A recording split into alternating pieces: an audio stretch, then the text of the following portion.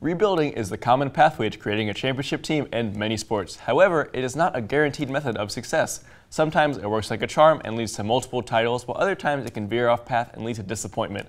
I'm here with Josh Toback and Peter Fortunato to discuss the best and worst rebuilds in sports history. Josh, let me start with you. What's the best rebuild in sports history? So I'm going to start this by telling you guys a story. It's 1989. The Cowboys have had one coach their entire franchise's history, Tom Landry. He has a terrible season, the worst season in a very long time, and he gets fired. And fans are furious. Then this guy, Jimmy Johnson, comes in after having one of the best collegiate streaks ever with Miami.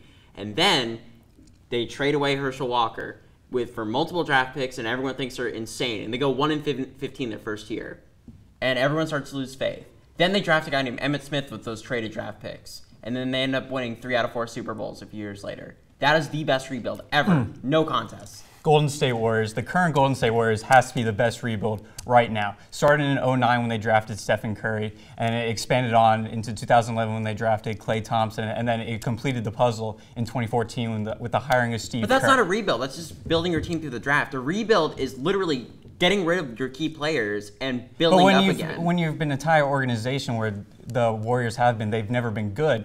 And when you start drafting well, a rebuild implies that a team's been good, they fell off, and then they've been good again. Like the Cowboys were America's team in the 70s. Yeah, the Cowboys were America's team in the 70s with Tom Landry, and they fell off. And then they had to rebuild by firing Landry and getting rid of a lot of their players, So you don't consider a rebuild starting from nothing and just going up. You have to be at the top. A rebuild implies that you've been built before. The Warriors did not have any history before 2009, arguably. But that's what it is, because they've rebuilded from nothing. It's considered a rebuild. Like, that's just building through the draft. Rebuilding implies, like, the Cowboys were America's team. They've been in multiple Super Bowls. They had 2 rings with Roger Staubach and Tom Landry and that great team.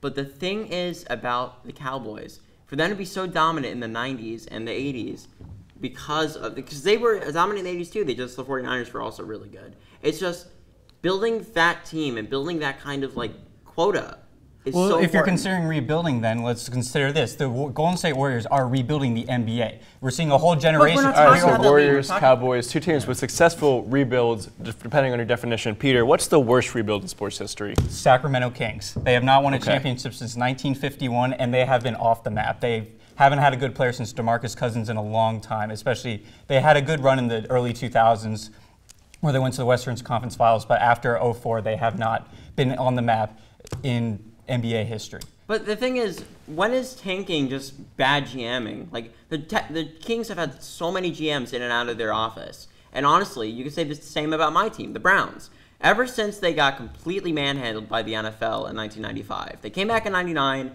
and they have not been relevant at all. They had one good season. Hold on. No, but the thing I have the problem with the Browns is that they had a parade this year for losing. They're going 0-16. The Kings aren't that bad, though. But the Browns are not that well rebuilding, publicized. And they're constantly failing. The Kings have not been publicized as well as the Browns have been. The Browns have been publicized very well for stinking. And while you have the Kings, they're not in the media. They're still bad. They're still going 0-16. The thing about the Kings, they're mediocre. They're not. I mean, they are bad, but they're not 0-16 bad. They're not going 0-82. They're not going 9-73 like the 76ers are trusting the process. The thing about the Browns, right? They've had more GMs in the short time they've been back in the NFL, more coaches than they had in their entire history before they came back. And they've had 27 quarterbacks since they came back in 1999. That is ridiculous. They've been rebuilding and rebuilding and rebuilding. And honestly, after last year's draft, I thought they'd be good this year. They got 3 really good first-round picks in Jabril Peppers, Myles Garrett, and David Njoku. Then they drafted Deshaun Kaiser, and it was all downhill from there. But they're drafting good players, but they still have sick. With the Sacramento Kings, they haven't done anything well. They haven't been in the news as well as the Browns have been, but they haven't had great drafts. The Browns are in the news because they're failing at rebuilding. Exactly. They literally failed to draft a player during